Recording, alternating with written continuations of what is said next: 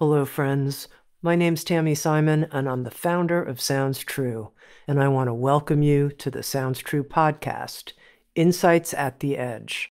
I also want to take a moment to introduce you to Sounds True's new membership community and digital platform. It's called Sounds True One.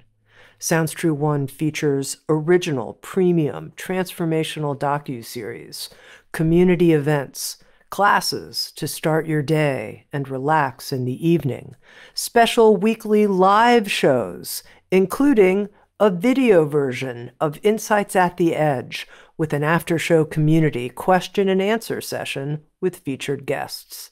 I hope you'll come join us, explore, come have fun with us, and connect with others.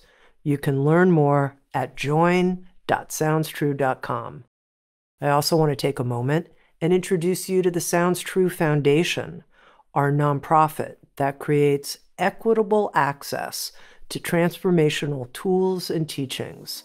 You can learn more at soundstruefoundation.org.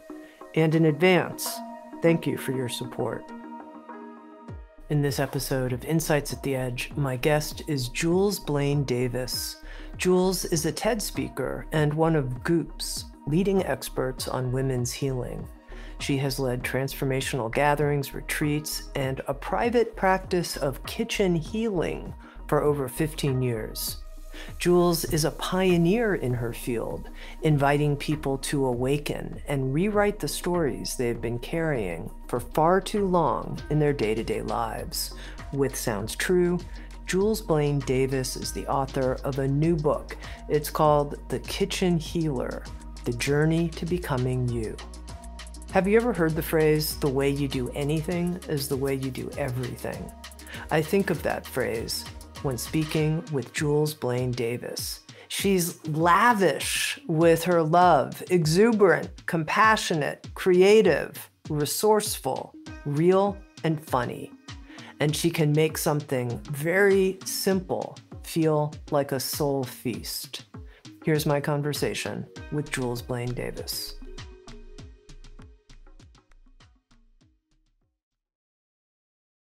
Jules, you have a very interesting profession. You're a kitchen healer. You're the first kitchen healer I've ever met.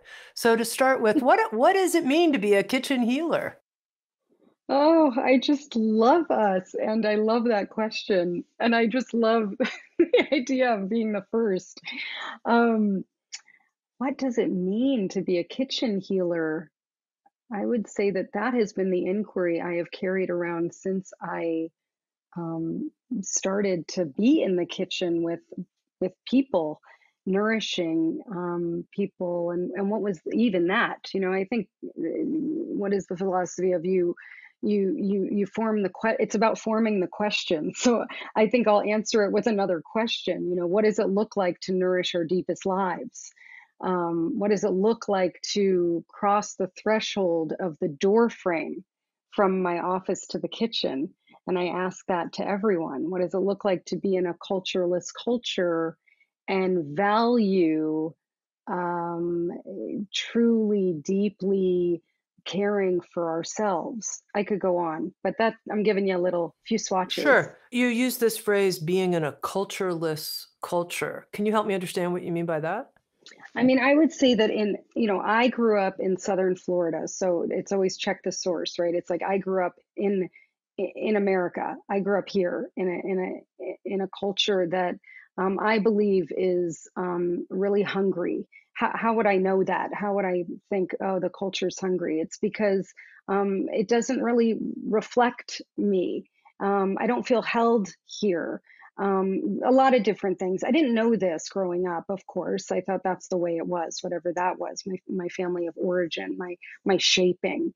But I would say as I grew up, as I began to look at my shaping, as I began to understand that what my life is the stories I carry, and the decisions I make, and the values I have are a bunch of stories that I carry. And inside that, it was like, oh, and then of course, traveling to other places and seeing essentially values. It was really like okay, wait, I'm a mess and always hungry for something deeper. I have a longing that can't seem to get fed. All these kinds of pieces of me, that how I was experiencing, even I would say in my early 20s, 30s, and then of course the threshold of becoming a mother, creating home and raising people that I made with my body. I started to see, oh, how I want to do it is connected to what was taken. Like I long for ritual. I want to be held and seen. I want to know it's okay. I'm the perfectionist. I know I'm going super expansive, and I'll probably do that throughout our time together because I do that. But I'll come back in, and so yeah. I mean it's. I was saying to you earlier, it's like describing air. I mean it's like, how do we nourish? What is it to have values? How important are they, inside a reactive? I mean, I guess the cultureless culture piece is, I believe that our culture is really hungry for a culture, like we're hungry for a self. And so it's hard for a culture to feed you if it's hungry. Hmm. And when you go to other cultures, they're fed, they have values. There is an origin that has stayed, a tradition. Their linens are stained, their wood spoons are used, and there's a real connection to the land in certain places, right? And I feel like we're so young here, and we've lost that, and yet we're so hungry for it. We're so free, yet we're so hungry. And so I'm not quite sure if that freedom is really the kind of freedom we're looking for. Hmm. Now, Jules, in the short time that I've had to get to know you, I would say you are a supernova of love as a human. You are a supernova of love and healing. And yet, Mm. I want our audience to really understand how it is that you found the kitchen as the place where you wanted to express the love that's in you and the healing powers that you have to become a professional kitchen healer. Why focus in on the kitchen as your place? Such a great question, Tammy. There's so many different downloads coming in. I would say, first and foremost, everyone wants to be in the kitchen. Definitely in my home when I have little babies. Now they're all tall and big and people. And when I had littles, we were always in there, and then people would come over and then they would be in there. I mean, it was very simple actually. And then as I had more people come in, they would start sharing story as they were sipping on a soup, as I gave them a tea. I didn't really ask them what they wanted. I wanted to just be with them in there. I didn't know that. It was really through experience that I came to learning what was actually really happening in the kitchen and what the kitchen could be. It could be a place where we heal. And so people, of course, were like, "Oh, are you a cook? Do you teach cooking? Do you?" And it wasn't so much that, it was an aroma that they would meet at the door. They would follow it to the kitchen. They would say, "Oh, what are you making? Oh, my grandmother used to da da da." Or, "I don't cook. I mean, my husband gets home at 10 and he cooks, because he loves to cook." And I'm thinking, no one likes to cook at 10, but I hear you. And then I started to hear the shame. I started to hear the vulnerability, the tenderness in the story. I was just roasting a squash, which literally the recipes in the book, you just put it in there at 4:15. I mean, you really, and it softens. And that's kind of what was happening in the kitchen. It was like we were these hard butternut squashes, and then we would turn on the oven, we would turn on the fire, and we would soften, and you could eat all of it, and you didn't have to cut it before you put it in. But I didn't know that because I wasn't taught that. And so the piece about, what is it about the kitchen? We're in there at a wedding, we're in there at a funeral, we're in there at a birth, a bris, a thing. We're in there all the time, and we're hungry to connect with each other. Again, back to the culture piece. The culture, they're around the fire, right? They're in the kitchen. Someone's always got something on low. And I feel like that is so connected to our lives. right? It's like they say, oh, the kitchen is the heart of the home. I believe it is, it's the body of the home. The home is a body and the kitchen is a body. And you can access it in such beautiful ways when you give yourself permission and freedom and ease and beauty. There are so many stories that live in the kitchen that truly guide our whole lives. They guide our values. They guide the decisions we make, who we marry, all these decisions that were made from a place of how we were nourished or not. When we, in the book, I share this and I speak about this a lot. You know, how were you nourished when you woke up in the morning? How did you wake up as a kid in the morning? I asked you, Tami, how did you wake up? Like, what's the first memory? Are you 8? Are you 9? What do you hear? Do you smell something?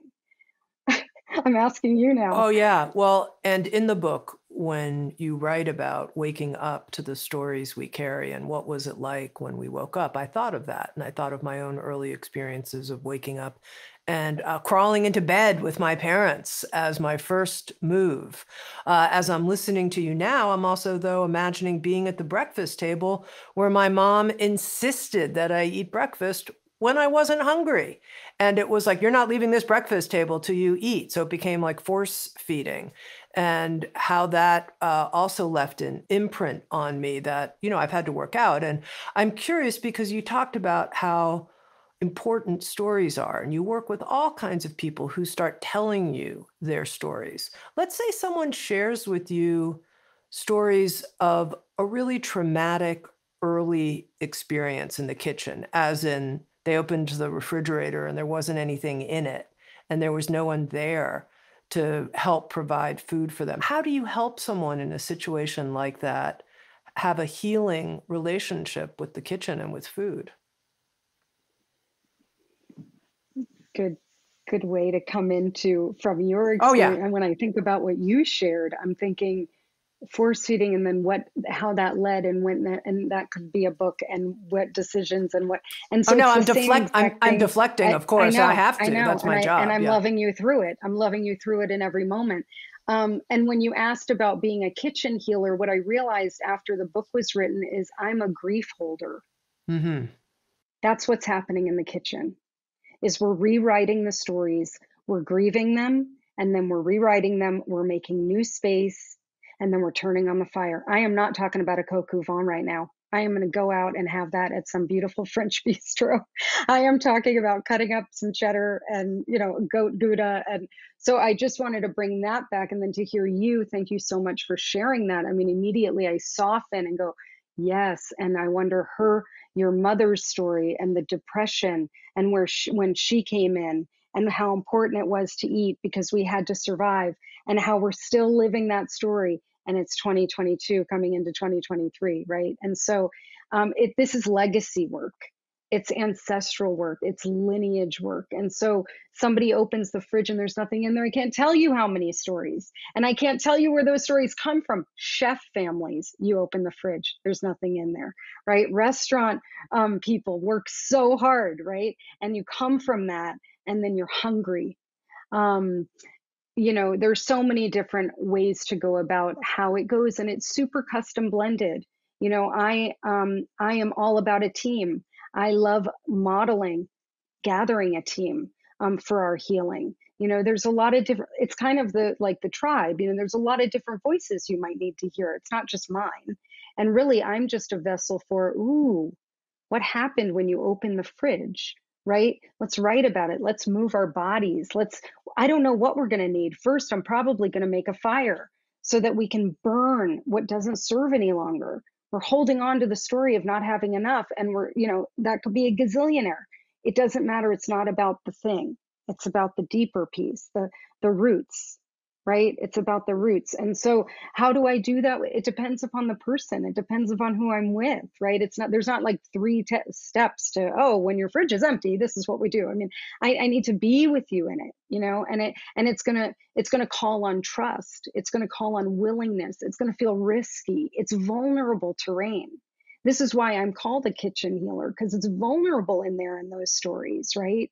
And we're no, and usually a lot of the times we're no longer in the blaming game of our parents and that we may have already done so much work on that. A lot of my clients have already been in therapy, they're in recovery program, whatever it is. And so this is this piece, it's a recovery and it's a discovery of what we can open to, not fix the problem, but to be with it. So different.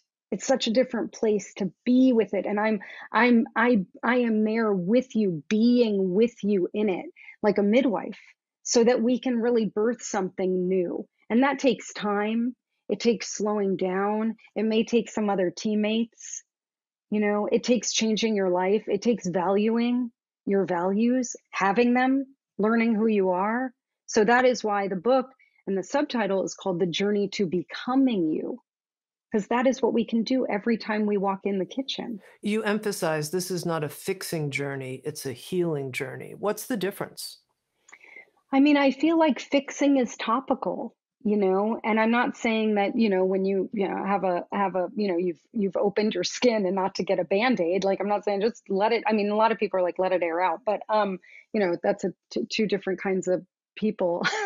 Maybe that's not the greatest analogy, but anyway, all to say in the realms of fixing, I feel that we are a fix-it culture. We feel like, if I just do this, if you could just do this, I would be great. If you could just, if I could just fix this, then if I could just make this amount of money, if I could just, pay the bill, if I could just, marry the right person, if I, and I feel that that's in that fixing topical realm.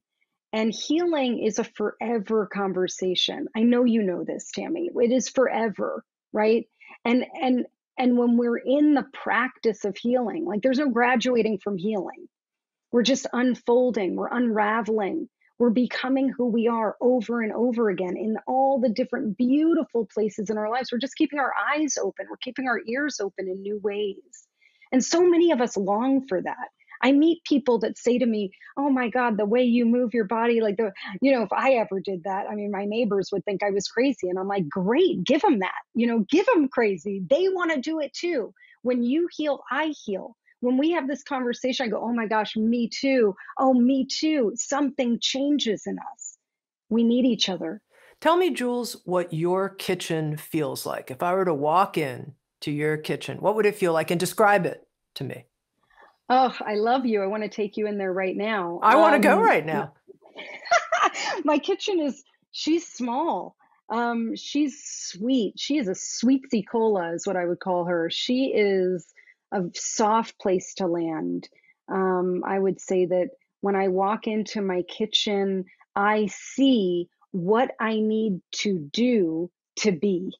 So I'll have a candle there with matches, right there with everything else, the chaos. I'll have some lavender oil. I'll have a few things next to the pomegranates and the persimmons. That's the season we're in. I'll have beauty everywhere. I'll have an altar, which I do over my sink, that has a few things on it, right? It's talking about detachment with love right now. That's in the season. There's a few different things. Pray, it says. Breathe over the oven. There's reminders everywhere. It's a soft place for me to land. It's a place where I go in, even when I'm busy. I'm busy. The book is coming out. I'm busy, right? And I'm not even hungry because there's so much excitement. And I know I need to eat something. I know I need to nourish even before our call. So I go in and I'm looking around and think, okay, I'll cut up an apple. I want to make sure I get some, but I'm not, hungry. And do I have time to cook? Right? These are all the things where I'm modeling this even in this moment, right? So I go in there and what do I have available to me? I want to see it. I don't go searching. I don't have apples and drawers in the fridge. I have it out. I have things on cake plates. My cake plate has a big, essentially mended incision on it, a wabi sabi feeling. It's kind of broken, but it's put together. I have things that remind me of what it feels like to be me. That is what my kitchen is. It's a place to be. Interestingly, this notion of being, because in the Kitchen Healer book, you write about a kitchen as a place of being and doing. And I think for a lot of us, the kitchen is all doing all the time. I'm making the food, and then I'm doing the dishes. So, how do we bring forth more being? You gave some examples from your kitchen, but let's say someone's like, God, I have no idea how to relate to my kitchen as a place of being. Totally. I mean, so many of us. I mean, as I'm hearing you even ask the question, I think those are the stories we carry. We carry the stories of like, I do it all. I do it all. Obligation, martyrdom. Anybody gonna help me? What am I doing in here? The dishes again. I totally hear that, and it's. I mean, everyone on the call might be, listening to me too, which is a good medicine. And when you create a kitchen that is a place you love to be in, it changes the feeling of being in there, right? It's super simple. And yet, how do we do that? Oh, I hate my kitchen. It's too small. Oh my God, stuff everywhere. Oh my God, there's so many people that live here. I mean, you just get to hear yourself. So the stories we carry about the event of the meal or what, perfectionism. I mean, there's so many isms in the realms of being in the kitchen. How do we get into being in there? Well, start to create a space you love, not the whole thing, just a corner. Maybe the thing you're looking at when you're at the sink. Maybe it's just a wall and you want to put a piece of something you love, right? Put on the music, light a candle, right? We do that for a party or we do that for someone else when they're coming over. What about just doing it on a Friday at noon? Just put on the candle. I mean, don't forget it's on. I mean, I don't want to be that, but putting it on, making it an environment that you want to be in, that what helps you be. These are tools forever. They're tools forever. What makes you feel like you have a body that takes you from this, we think this is a body above the neck, to below the neck, feeling your feet at the sink, letting the water like wash away how heavy you might feel. There's so many ways to poetically live your life through the kitchen. Now, Jules, I just have to say one question about it. That person who says, look, this all sounds great. I'm enjoying listening to this podcast, but truth be told, I'm in a rush. I'm in a rush. I'm in a rush. Totally. Like, I mean, come on, really? I love that. You definitely are definitely not going to light the candle. Do not light the candle in a rush. You will be in the car wondering, did I blow the candle out? Did I turn off the stove and oven? That's me. I love you and I love your rush. I would say, get in the car so that you're not rushing anymore and go get something you love near your meeting. Permission and freedom all over the freaking place because your rush isn't helping you. And so, what are we going to do in there? We're going to do nothing in a rush. We want to be in there now. If you still have a little time, but you don't want to rush, but you're trying, then you want to get ahead of it. I can't tell you there are so many recipes in this book that are all about getting ahead of it, using the rice cooker, the slow cooker, all the things that can work for you. I love a team. I said that already, and I mean that with our tools. So yeah, this is not like, and then do this, and then do that. My work is about piercing the fantasy of anything that doesn't work. And why isn't it working? Oh, the story I carry says it doesn't work. Okay, do you want to look at the story? No? Okay, love you. See you soon. I want to look at the story. My whole perspective has been life is hard and then you die. Okay, well, then let's talk and let's connect and get the book. I mean, I'm not going to make you do anything. What I am inviting you to is to get closer to yourself. I want you to get closer to yourself because I can tell you when there's permission in the life, in the path, when I give myself permission, I'm constantly reminding myself of my own work. When I give that longing permission, when I feel the freedom of just grabbing a ball jar and putting whatever I love in it, water, lime, a love tea, all the things, and I bring it with me, it feels so good to be rushed in the car with something that's nourishing me.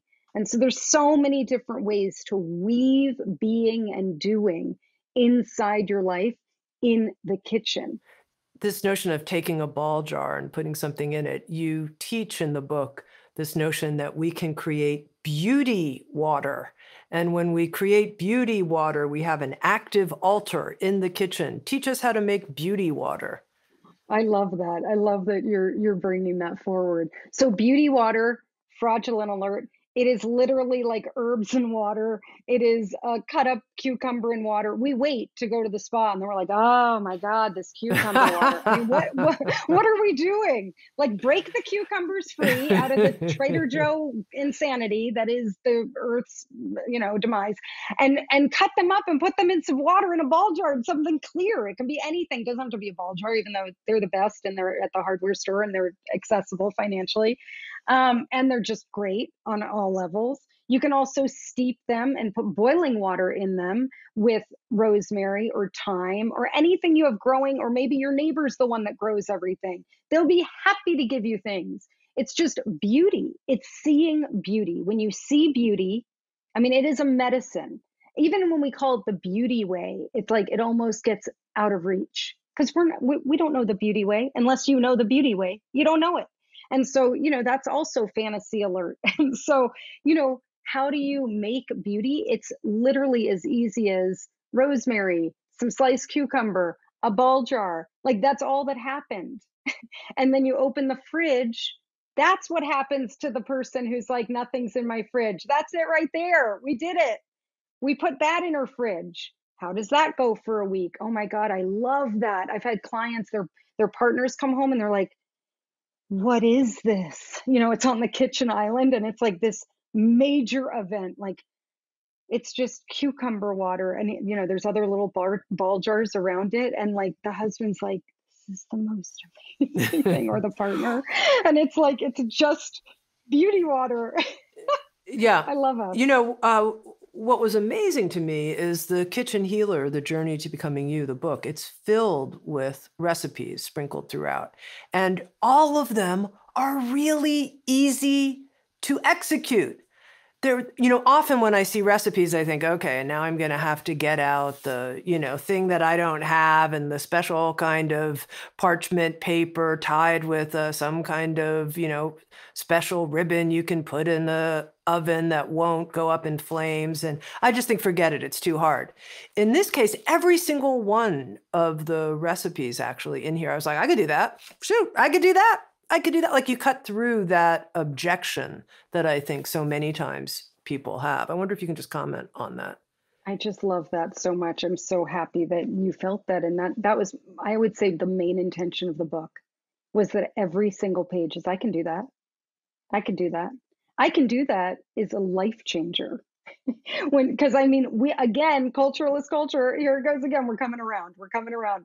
I can't do that. There's so much we can't do, right? I don't have the twine. I don't have I want to call it a mandolin, whatever, right? I don't have that either. And that's, people are like, I made yogurt. You'd be so proud of me. I'm like, weird sentence / I don't make yogurt. Not yet. I mean, it's coming, I'm sure, in a way that's easy. I had 2 kids. I'm busy. I like you said, the rush, the thing, I want to create spaces to be. So in order to do that and to slow it way down, it's short prep. It's tools I love. They're right out on the counter. They're not like in something that moves out and moves back in by itself. I mean, it's like, it's too much. It's like a musical, like a Disney musical. Like I don't have the time to like ice skate through my kitchen. Like I just want to make it easy and then do it. And then I can be it. I can do it and I can be it. Another great example is something that you call love tea. And, I think you have examples of tea that's basically like cinnamon and a little sweetener and, maybe some kind of milk or alternative milk product. And we're good. We're off. We're having our love tea. And I was like, everyone can have love tea. I love that. Yeah, the cinnamon milky tea is towards the end of the book. And that's like this yummy evening. We hear so much, like we're just doing so much, trying to digest this craziness of our day or the world. And I mean, take both and warming milk, whatever it is, oat, almond, and just adding a little cinnamon. Oh my gosh. And then the love tea, which starts the book, is any tea. I mean, you made a love tea to start out this morning, and it's just, just calling something love tea makes it a love tea. I know. I definitely brought love tea to this conversation. Yeah. Love it. Okay, now I want to circle back to something. This is one of the sentences that I took out of the kitchen healer, and you already referenced this thought that our grief can be healed in the kitchen. And you write, you may never have thought grief and the kitchen could go together, yet they do. They were actually made for each other. Grief heals in the kitchen. And I circled that because I thought that's so true, and I wanna hear more about it. It's so true. I love hearing you read it. It's so true. And I talk about it a lot throughout the book too. There's a lot of places to, when we slow down, grief's there. I mean, I don't know about you, but when I sit down to just breathe at the altar or wherever, put my face in the sun, or just go out and put my feet in the soil, or I'm in the kitchen at the kettle and I just give myself that. I don't go to the phone and look at the thing. I just give myself the moment at the kettle. I mean, in a minute, it could be tears. Like, we're grieving all the time. We are going so fast. I'll speak from the I. It's more powerful, and I know that it works better in relationship. I feel so much. And when I slow down, I mean, it's the last thing you want to do is slow down and feel everything. And yet, if you don't, you're going to be stopped somehow through something. And it's just when you start to do it incrementally, it's not like, oh, you get used to it and you know how to grieve. That's, I wish, but no, if not for me at least. It's more just like grieving is a part of it. It's a part of everything. Grief, right? I mean, I don't know. I wasn't raised with that. Grief is like for a certain time, for a thing, you're going to sit Shiva and you're going to grieve. I mean, like, right? But it's inside every part of my day. When I do something that didn't maybe feel right, I'm like, oh, what was that about? Oh my gosh, I didn't do that. Okay, I'm going to make amends. Okay, but in there is grief, or even grief with joy. Like, I'm so grateful. The gratitude list is always longer, no matter what I'm going through. Oh, that also has grief in it. I mean, it's just in every moment I'm slowing it down, and I invite us to do that throughout the book, just feeling my feet at the sink, right? Because I'm going so fast most days.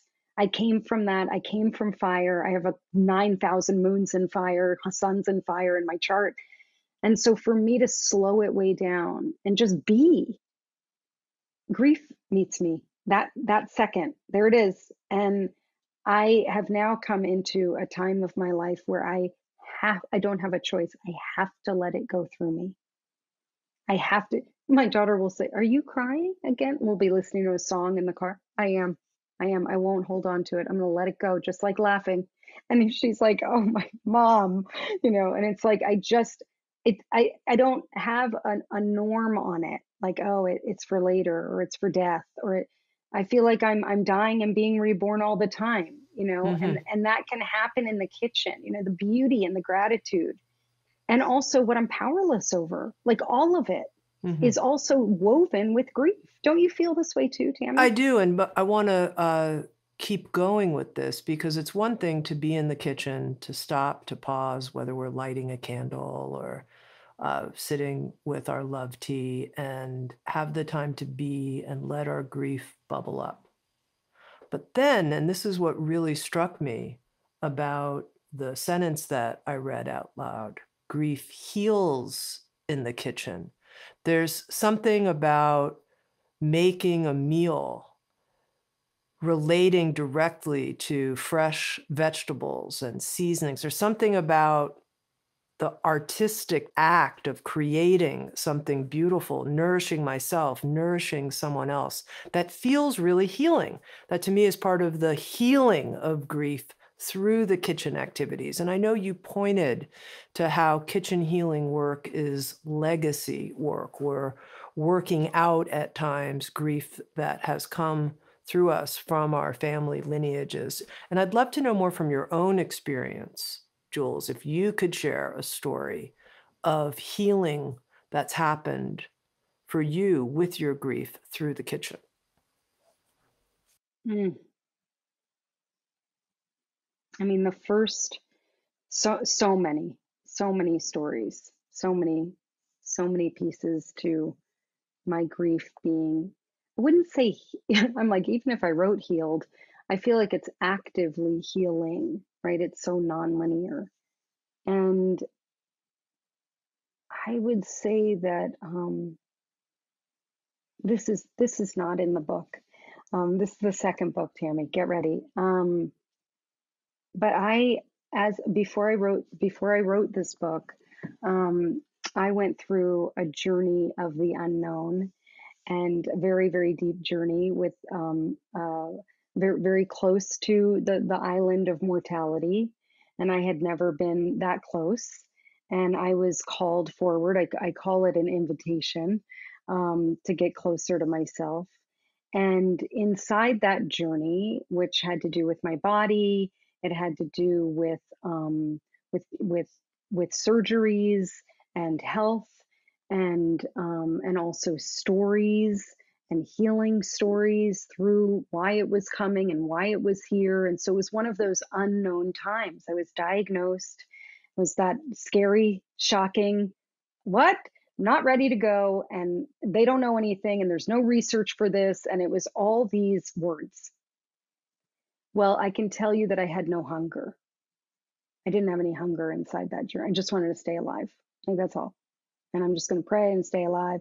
I'm going to light a fire. I'm going to light a fire. And so I would be in the back where you see it in the book, where I had a fire going the whole year, cords of wood. I live in Los Angeles, as you know, so there are times in LA you don't want to be making a fire, and also it's hot for a lot of the months.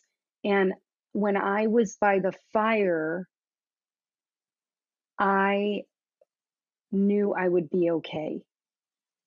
When I was not by the fire, I would lose that sense of being okay. Now, back in the kitchen, the fire, I would turn it on and cook even if I wasn't hungry. I would just turn it on and make something as ritual, because the fire is transformational. It changes thought, it changes energy, it changes cellular formation, and it disperses things, right? I mean, how much ritual and prayer, you give tobacco to the fire, you learn these rituals. And so I would say that through that time, which was deeply embedded in grief and many other feelings, vulnerability, uh, fierce fear, um, I would change every time I was by the fire. I could be more grounded. I could feel that it's going to be okay no matter what, that I'm not in control. Like I could just sense that in my body much more than when I was just in my head, not by an element like fire that holds the medicine of change.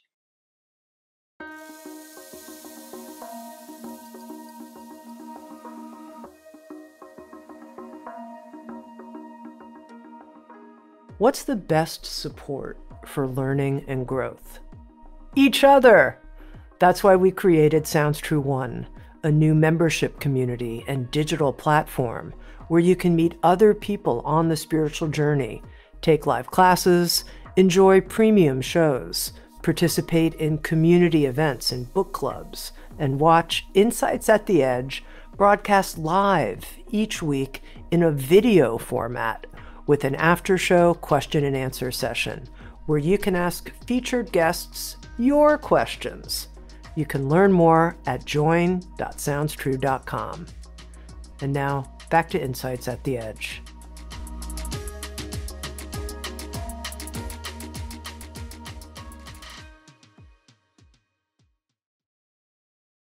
Now, for someone who's listening who says, I'm going to go into my kitchen and I'm going to light the burner or turn the oven on, how can they relate to that in a way that's powerful and not just like, yeah, I get it. It's a change agent. Great. I hope it makes my water hot, so I can drink my love tea. A change agent. I love that so much. Kind of goes back to even the last few questions where you were saying about cooking and the vegetables and all the things and how healing it is. It's like when we again slow it way down, even in the second, right? Just to take an inhale. I'm not talking about like slow it way down for 40 years while you also hold a job. And like, I'm not talking about that. I'm saying in the moment, and you're looking at these veggies, right? You're thinking, oh my God, they were grown for me. They were grown for me. That's pretty profound.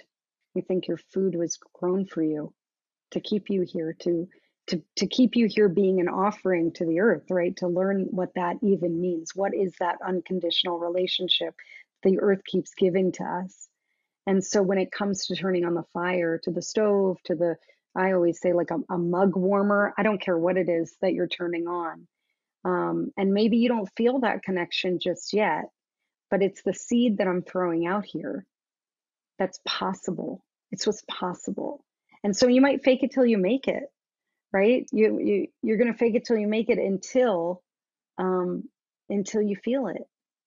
If it feels like something that is for you, again, our stories are in the way to even knowing what's for us or not. And so we get to, all this is an invitation to opening up new ways of being. Now, I said, Jules, that my experience of you, and I'm meeting you here new and afresh, is that you're this supernova of love.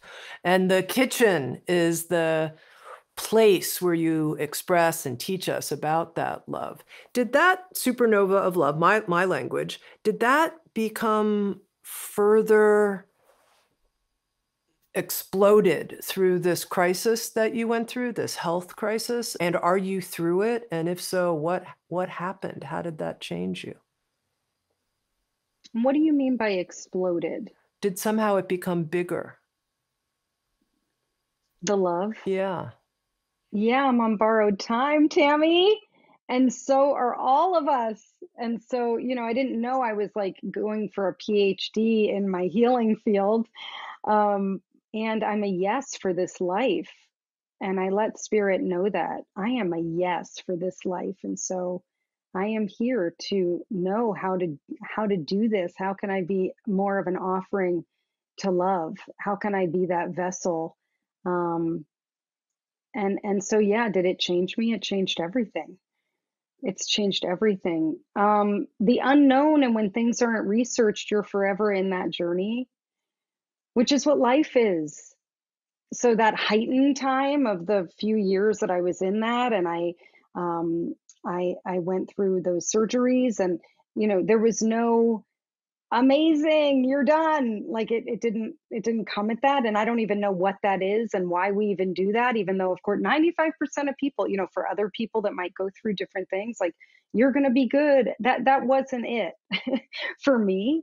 And my surgeon, who's the most phenomenal human being and totally came for me, said, if you keep thinking that this is not over, or you keep wondering, like, what next, you're going to create something. This is an incredibly conservative surgeon, totally for me with the language I needed to hear. And so, oh, now I need to go on another journey with my mind and fear.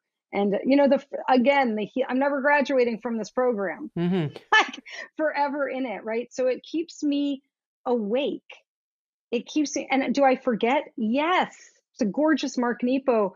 I mean, he's incredible on a gazillion levels. And I have a quote from him in here. It's remembering and forgetting is the dance, right? We're remembering and we're forgetting. We're remembering and forgetting. And I can tell you that when I come back from forgetting into remembering, oh my gosh, the grief that meets me there.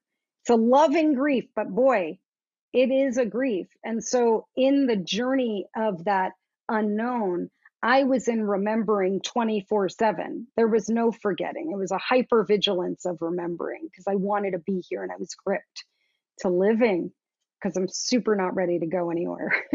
And so yeah, I said maybe if I enroll forever with Pema Chodron in a dying course, I won't be afraid anymore. But I don't know if that's the case either. Hmm. You said that you declared, I'm a yes for this life. And in the kitchen healer, you help people find their yes in some way, related to the kitchen, their relationship with food. Tell me more about this whole thing of it's like finding what is a, undeniable yes for us. Yes. I love the word yes. And here's the great news about yes, a no could totally be a yes. So it's not like yes, yes, yes, and totally like be a selfless person with no self. No thanks, we did it, done, check. We're good on selflessness and sacrificing ourselves. Are so done with that story. You done with that story, I'm done Tammy? with that I, story. I think we're freaking good. And then claiming our lives. Yes is saying yes to me. Yes to me. The more I heal, the more we heal. The more you heal, the more we heal. We don't come from a we culture. We don't come from a we. We don't know that. It's much more of a, way back in the tribes, right? They came from the we. They had a we relationship with the earth. It wasn't an I. And I really feel like yes is such a we word, especially when it comes in this landscape, in this terrain of just saying yes. I can say the other piece, and this, of course, is through kind of recovery language, but contrary action. When you're like, oh, no, I could never do that. Now, through the journey I went on, it's like, oh, that's what you're going to do. Okay, love ya. I'll hear that. Like, that is not okay. Okay, I know my resistance. I'm gonna have to do that too.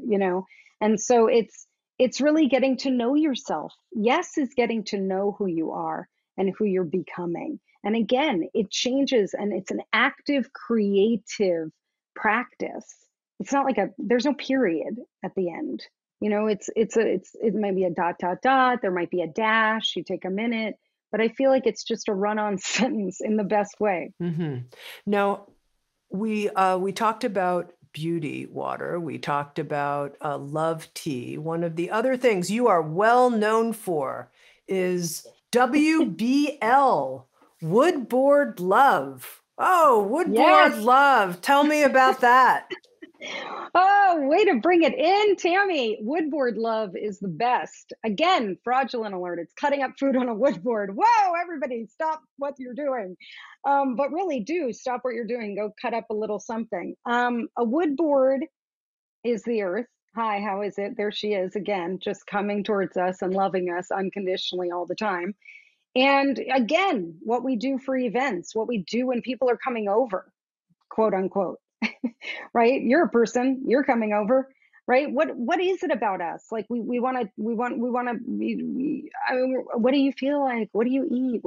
Again, even moms with kids, or when people come over, hey, what kind of tea do you want? I mean, I love that. I'm coming back to woodboard love in a second, but it's totally connected to getting ahead of it. Like just make what you love. When I come over to you, Tammy, I want you to make what you love. I want to have what you love. And then we'll know if I liked it or not. I don't know. I don't know if I like turmeric with the oat milk and the thing. I think I will. I mean, I've had it before, but I haven't had it from you. I'm probably going to love your love tea.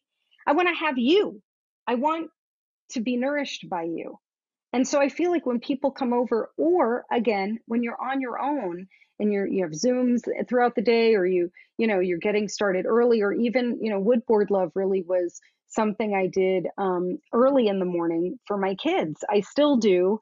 Of course, they're growing. And so woodboard love and the culture of that is changing. It's a culture. It's creating a culture in our homes where there's food out. And then people go, oh my God, there's food out. Like, what about dinner? What about da da da? Okay. What about dinner? It's a story we're carrying. Not to eat before dinner. What? You're going to have a body later. And here's the thing with the woodboard love, you can put things in a smoothie later. They can be out. There's just, again, we're being with doing. All the things I'm sharing are totally connected to woodboard love. Woodboard love's like the thesis of this work. It's cutting up food on a woodboard. If you're having people over, if you actually are, or even the play date, or we're all hungry. So have something out. Great. Then cook. Then put what you're cooking on the woodboard. Like whatever. Permission, permission, permission. We can't get enough of it to rewrite the stories we carry around waiting for food. What are you going to eat? What do you like? I hope it's good. Did I make it well? I mean, like, are you joking? Who has time? We're so tired of our own thoughts in those ways. And we just cut up some yummy stuff. Cut up an apple that you love. When I go to people's homes, I'm like, here's an apple. And of course, they know me. They know it's like a Japanese Mitsu apple. And it's like in season this next 2 weeks because I love that at the market. It doesn't have to be you, it could be from anywhere. But if you love it, you're offering love. Here we are again with love. We're circling around. Woodboard love. Introduce me to one of your woodboard friends that you have in your kitchen. Describe the woodboard to me. What she looks like, how big she is, my gosh. why you love her. I love that so much. I have to get up because I'm going to show you why I love her. These are in my love shop. What? Boop, boop, boop. Here's my heart love board that I'm showing Tami. And yeah, it's about a foot and a half almost across, shaped like a heart. Yes. And it looks like some beautiful kind of walnut or beautiful type of wood. This is a walnut. Yeah. They come in maple. They're in the love shop on my website. They come small, they come big. What are we doing on this? We're not using it as a platter. Here's the greatest news about woodboard love. We're cutting and we're staining with strawberries or whatever. We're putting the story on the board. We're cutting it. We're putting it on here. We're not moving it to the pretty thing because this is the most gorgeous thing ever. And so I have them all. I have heart boards. I have round boards that I love hanging. If you have a smaller kitchen, you can get things that hang. You want to get things that are not coated. You want to get wood that's not coated. And people always say, do you balm it? Do you think? No. Do I have time? No, I'm the woman rushing. I totally, no, I don't have time. What's so amazing about the board is it's out. Again, just like my oils or the candle, it's out. And what's next to it? A bread knife.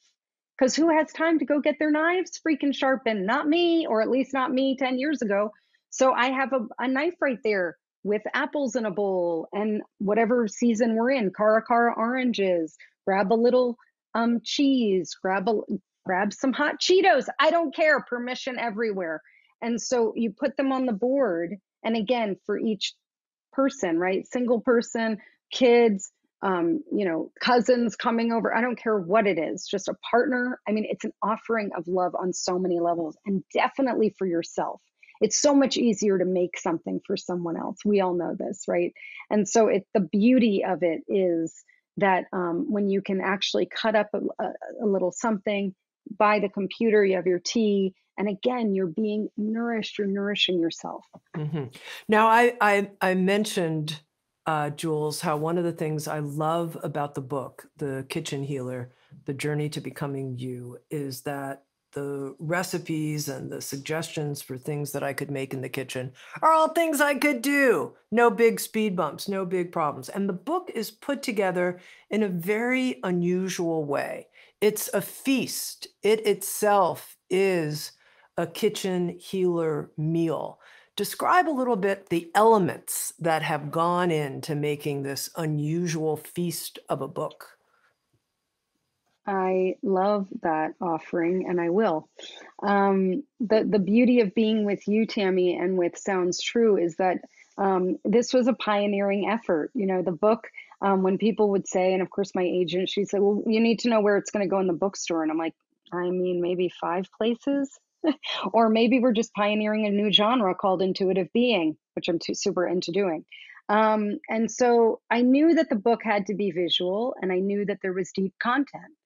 So that's a pioneering effort on its own. Then the other parts of it are the reader takes a journey if the reader wants to. Again, if they're clicking on the stove, do they want to say, hey, fire, show me the way? Or do we want to just click it on like they always have?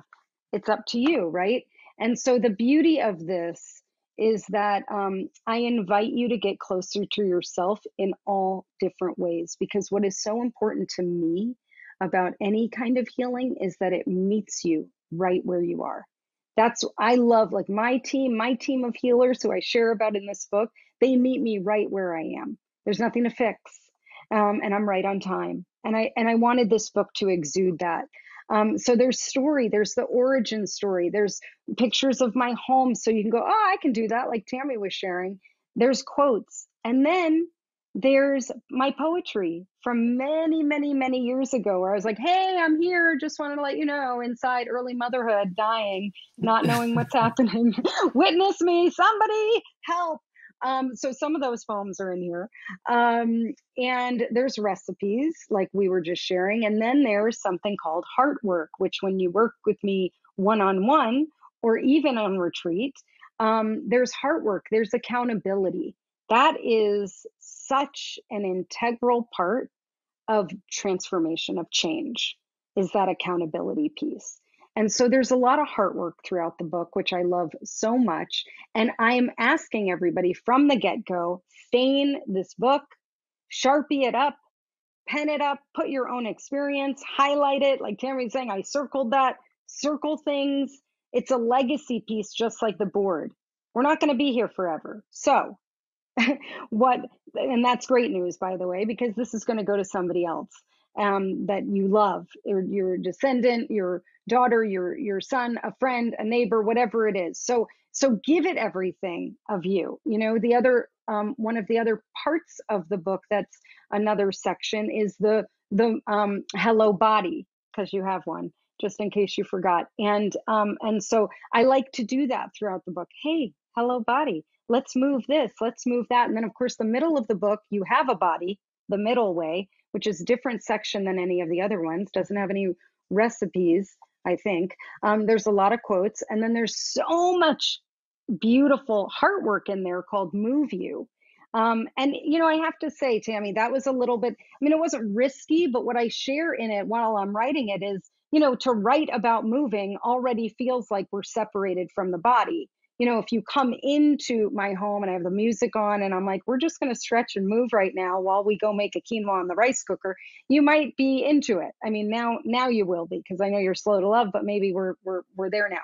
And so the point is that writing about that can be, I mean, it's kind of like how you were speaking to me. Like, what if there's a listener saying da da da da da da da? Well, yay, here's an opportunity. You may not want to do it, but then what if you do it?